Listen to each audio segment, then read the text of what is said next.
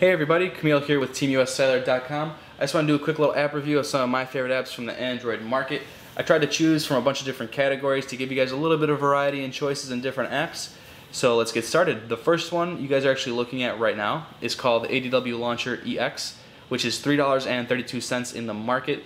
There's also a free version that gives you a few less UI tweaks and a few less performance tweaks, so definitely check out the free version before you actually buy it. Basically what it is it just replaces your home launcher. So you can personalize it a little bit more, you could theme it, you could add more rows, you could add more columns going across for icons. You could change the dock right down here, and of course you could change how the app drawer looks with colors and the way that it actually works. The most important part to me is the performance, because it's a lot quicker, it's a lot smoother than most launchers out there, and that's impressive to me. So the second app I want to show you guys is called Seismic. It's free in the Android market. It's basically a Twitter client. I don't have much to say about it. It's very clean. It's smooth. It's better than the official Twitter application that they have in the market. I feel like it has a few more features as well, and the notifications work a lot better as well. So that's about it for that one. The next one is Sportacular.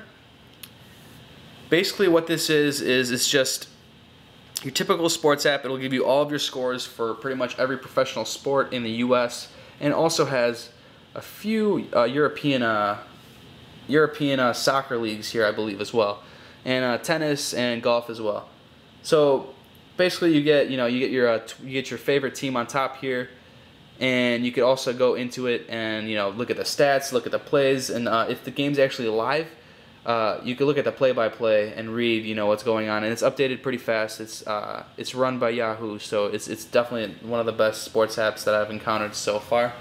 The next app I want to show you guys is called Pick Please, and basically what this is it's Android's version of Instagram and from iOS. Instagram was supposed to come to Android, I think, within the last few months, but I guess it just never came around. So this is the best app that I could find that replicates basically the same user experience and stuff that Instagram gives you. So you basically can take a picture, put a filter on top of it, which is probably the main point, and then you could share it with a network, and people could like it, could comment on it, favorite your photos, everything like that.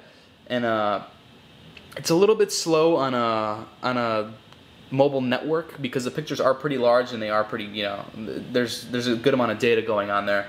So with a 3G network, it's going to slow the pictures might not come up that fast, but if you're on Wi-Fi, it is pretty quick. So that's that. The next app I want to show you guys is called Pulse News. Now this is just a news feed. I like it a lot because the UI is just beautiful. You can go through certain websites, just go across and look through all the articles. It'll give you a picture if the actual article has a picture. So let's say we go to Tech here, we go to TeamUSCellular, and if you want to click on an article, you just click on it, and it'll give you the text layout of the actual article, but it will not give you all the flash, it will not give you all the pictures, which is brilliant because if you're on a mobile network, most of the time you're not going to want to see all those ads or anything. You just want to read the actual article. So you can scroll down and actually go to the original article right here. So if you do want to see all that, you could actually do that, and you could scroll through the rest of the articles down here after that. You can also sync, so you could see these articles from different devices like tablets or other Android phones if you have any more. That is also free in the Android market. The next one I want to show you guys is not free in the market. It's called Xbox Live Statistics. So if you play Xbox, I think you should get this app. There's a free version as well, which I think has pretty much all the same features as the paid version. So if you're looking to get a good Xbox Live application, definitely look at Xbox Live Statistics. It shows you what your friends are doing, who's online. Of course, it's authenticating down here, but I'm in a basement, so it's kind of far away from my Wi-Fi network.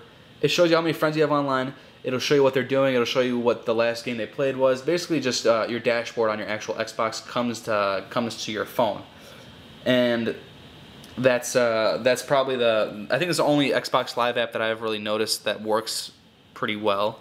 And the developer updates this app pretty much at least once a month or 2 times a month, which is really impressive. And he incorporates every device that he could possibly get into it. The next one and the last one I want to show you guys is just a screen capture application. It's called Screen Grabber, actually, and it's free in the Android market.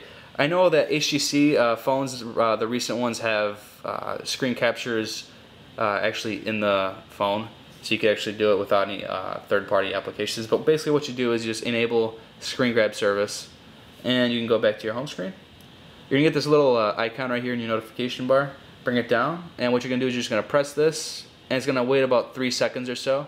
Gonna take it, and then it's gonna give you an option to open up your gallery and actually check out your screenshot. And there's my screenshot. So you can just go through all your screenshots here. They're all put in the same folder. And that's that. I think it's I've tried out a few screen grabbers and a few screen capture applications, but most of them you have to be rooted to do it. This one you don't have to be rooted to do it, so you can do it with any phone without any problems. You don't have to worry about it. I'm not sure if it supports every device. I'm sure they have a list that'll tell you what device it actually supports, so you might want to check that out before installing. So those are most of the apps I want to show you guys just today really quick. I know some of you guys might be wondering what these widgets are that I'm using here, what they're called and stuff. I'll probably put up another video soon showing you guys what the widgets are, some of my favorite widgets and stuff like that, and probably a few more apps that probably aren't as common that you guys probably haven't seen before. So that's that. Go to TeamUSCellular.com to check out any other extra news with US Cellular phones and rumors and forums for any help that you guys need. Follow me on Twitter at ShyCityKG. And that's about it. Comment, rate, subscribe, everything. Tell us what you guys think. If you guys have any questions, you can message. So that's about all. I'll catch you guys next time.